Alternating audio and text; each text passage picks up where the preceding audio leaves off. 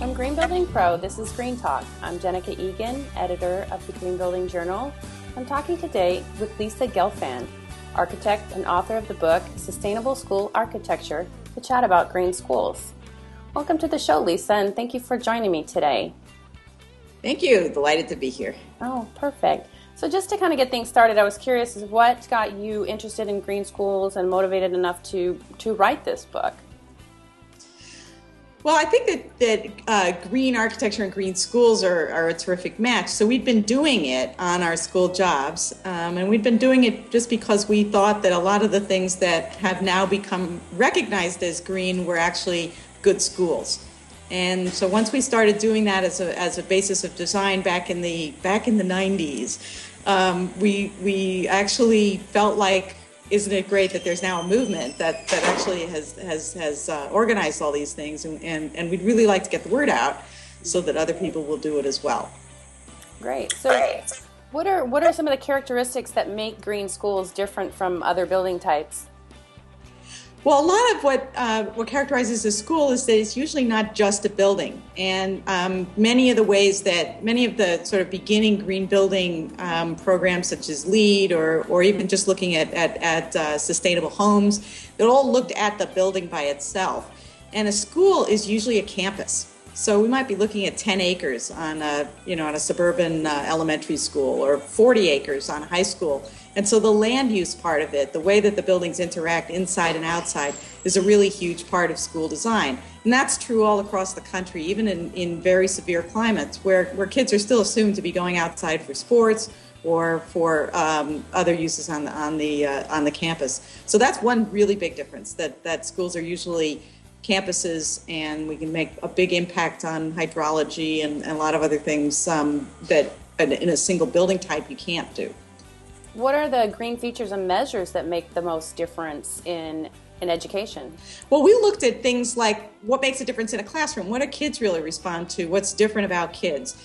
Schools are also used by kids who are more sensitive to toxic substances. They're more sensitive to problems, contaminants in the environment. So we really want to have good indoor air. Studies have shown that in a day-lit classroom, kids will learn faster, score higher on tests. That acoustics in the classroom makes a really big difference. It certainly makes a really big difference to have not too much CO2, so that actually your kids don't come in and fall asleep after recess. Yeah. So those are all things that we think make big differences in school environments. So to get energy conservation out of those, then we want to use a lot of daylighting that lets us cut down on electric lighting, which can be 40 to 60% of the electric load of a school building. So we really want to do that. We want to do site designs that let us cut down on irrigation. So things like athletic turf are just huge users of irrigation. So it doesn't have to be athletic turf everywhere. And that makes for a different kind of an educational environment as well. So we can cut down on electricity, we can cut down on water use, we can also make sure that with the right kinds of screening and ventilation, we can cut down on the use of cooling. Wow. So what are some of the resources and rating systems available for schools to help focus on these green design? Well, I think that LEED, the USGBC developed LEED, and there's many different LEED products, and there's a LEED for schools, and that has begun to recognize the difference in what design for schools are, and that just helps you organize it. You can go through the whole LEED rating system and say, what am I doing for sustainable sites? What am I doing for indoor air quality, for indoor environmental quality? And that checklist will help you. It's also connected with the Collaborative for High Performance Schools, which developed what's called CHIPS, and that in California developed a high performance schools system, and that was just for schools. And that it actually has been in its second iteration made to be very similar to LEED, so that you don't have like sort of conflicts between rating systems. But that one comes with a really terrific website, chips.net, and that gives you best practices manuals. So you can just get on that website and say, how do I do daylighting? How do I use natural ventilation? How can I make a better, greener school? One of the things it really recognizes is that schools usually don't have the money for some of the third-party verification or other kind of systems that other building types do. So if you're working on a real tight budget and you want to put all of your resources in green design into the design, and yet take a lot of help from the work that's already been done, then resources like the CHIPS website are really helpful. Yeah, that's really interesting. So how much more money will it cost a school to implement these sort of green features? Well, it's interesting. Our first green school was really, as I said, it was a school that we had already designed, and the PG&E, the local utility in California, wanted to do a pilot program. So they came on board after schematics was already done with a big grant for the school district, a $500,000 grant. And that grant enabled us to do extra modeling and enabled us to do extra monitoring and so on. And it was terrific, but it didn't pay for any extra elements of the design. And what happened is that the school district, after that school was built, decided to do the next 6 schools using the same criteria. There was no extra money. That was still the same original school bond money that had been there from the beginning. So we thought, well, are we going to be able to do it?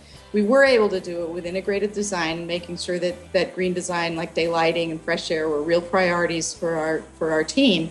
And when some years later, when our school business officer did a comparison of the 7 schools done under CHIPS and the 2 schools that meet California's Title 24 requirements, pretty stringent, we find that we save between $20,000 and $50,000 per year per campus every year on utility bills for the CHIPS schools. So at this point, we've fully made up any difference, even if they'd had to lay out the first $500,000. And as I said, the following schools had no extra money at all. There's been a Davis Langdon study of all green building types, and you can do green buildings at every price point.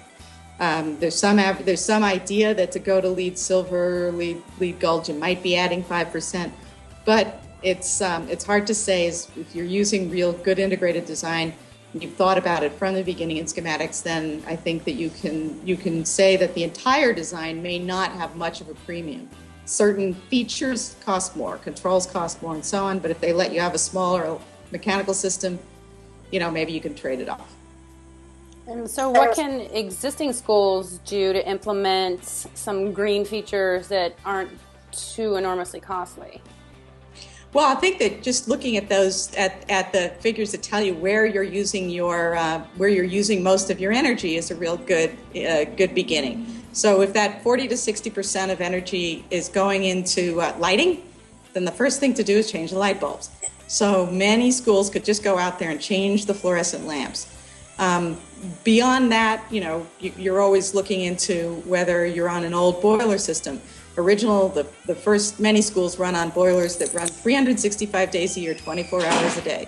So putting new controls on your heating system so that they actually do make they make a distinction between when spaces are occupied and when they're not. That's a big help. We find that schools, that students, teachers, that communities are really interested in making their school more green. Then they'll do carpools, they'll do kids programs to get kids to walk and bike. And there was a school that I know of that got rid of plastic bags in school lunches.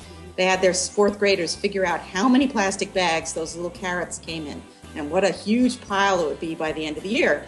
And the classroom that got rid of the most plastic bags brought in containers, got a visit from the principal dressed up as Container Man. And so there's a lot of things. School communities can be very enthusiastic and just get right into it without a big, expensive modernization. Mm-hmm. But certainly once that has started, once the school is ready to make those kinds of investments, then it should be a big priority to look at what kinds of improvements in energy use and in environmental health and quality can be done. And then you get a much greener campus, and you get the kids learning from the beginning that this is something that will be important to them in their school campus, in their workplace, and in their homes later. Well, great. Thank you for joining me today, Lisa. And for more information on green schools, be sure to check out Lisa's book and also attend the first of our Green Building Online event series on August 25th, where Lisa will be available for live Q&A following her webcast.